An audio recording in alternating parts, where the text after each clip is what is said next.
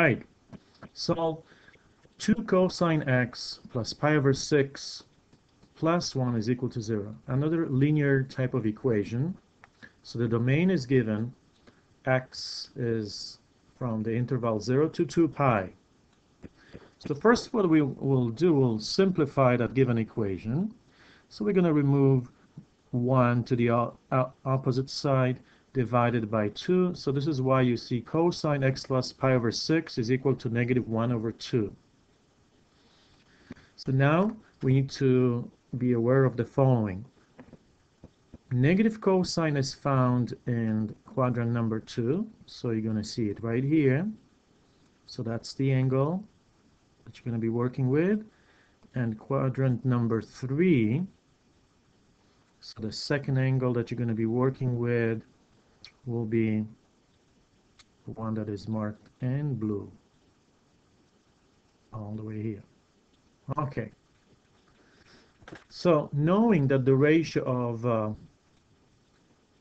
cosine is equal to 1 over 2 when when x is equal to pi over 3, we're going to use that information to derive the value of cosine x is equal to negative 1 over 2. So what we will do now, we will make this equation even simpler by doing substitution. So let x plus pi over 6 be the same, z. So what we have now is cosine z is equal to negative 1 over 2.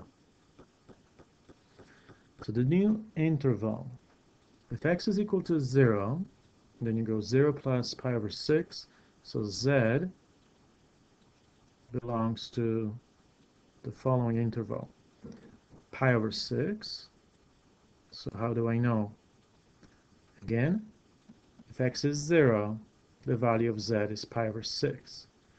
If x is 2 pi, then you find the value of z as 2 pi plus pi over 6, which will give you 13 over 6 pi. Okay, so this is my new domain for z values, and my solution should fit into that domain. Okay, so z is equal to negative 1 over 2 when z is equal to pi. So let's look at the black marked angle. Pi minus that value in green. So positive cosine is pi over 3. That will give me 1 over 2. So negative 1 over 2 will be that angle pi minus pi over 3.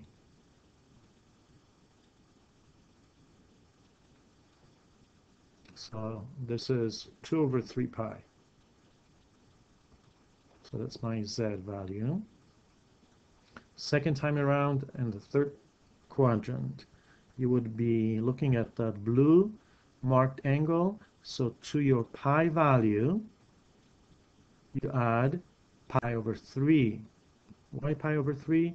Because pi over 3 gives you 1 over 2 value for cosine ratio. So z is equal pi plus pi over 3. So you have this solution, it's 4 over 3 pi. So far we have found solution for z. Knowing that z is a secondary variable, we have to still express the solution in terms of x. So now x, according to this equation, x is z minus pi over 6. So now z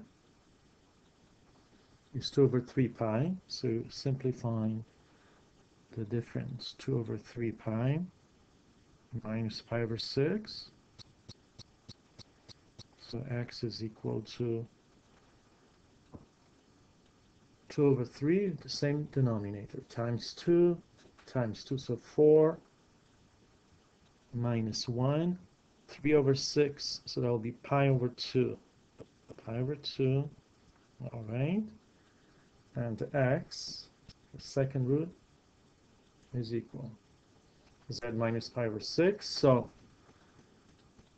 4 over 3 pi, take away pi over 6. Again, common denominator, times 2, so 8 minus 1, so x is equal to 7 over 6 pi.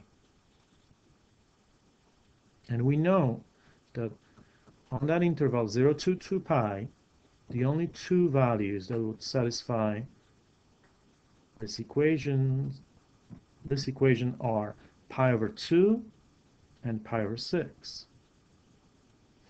You can always verify that by substituting into the original equation, and you will see that you will have it balanced. So you always make sure that you perform the verification. So thank you for watching this video, and I'll see you next time. Bye-bye.